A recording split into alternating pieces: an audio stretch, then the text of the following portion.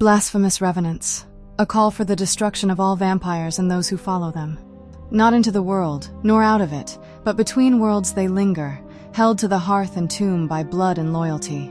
And if they come unbidden, from love of kin or faith to duty, it is not unholy. It is but the answering of the ancestors, the awakening of those who never sleep, the summoning to service of those bound through Hearth and House to the protection of the clan.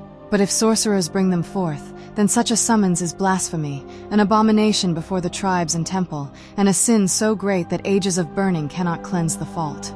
Abide not the sorcerer among you, for he comes to steal the bones of your fathers and dust of your tombs. He seeks to bind by power what is yours by right, to drag forth the warm spirits from their world between and bind them to their service like slaves and beasts. Who can know the shame of the dead, the ceaseless weeping of the necromancer's thrall? Cruel enough is the ancestor service given in love to hearth and kin.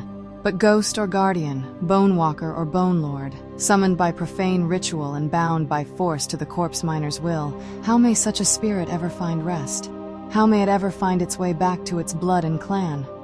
Only a righteous Dunmer, bound by blood to hearth and kin, bound by oath and service to the temple, can call upon the spirits of the Dunmer dead.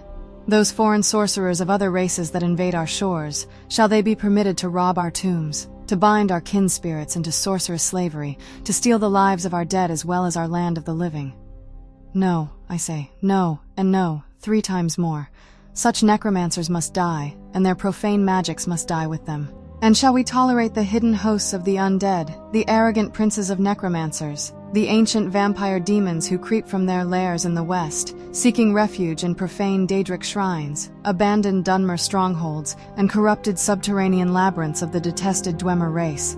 For ages the great houses and the temple have kept our land clean of the vampire's taint, but now these undead lords and their vile cattle have returned. These vampires must die, and their corrupt cattle with them, and their blood taint must be forever erased by fire and stake.